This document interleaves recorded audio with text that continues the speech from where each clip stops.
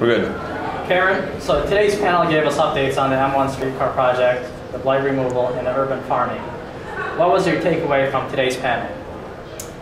Yeah, so my takeaway from today's panel was really that we have a group of business leaders focused on quality of life and economic development in the city of Detroit.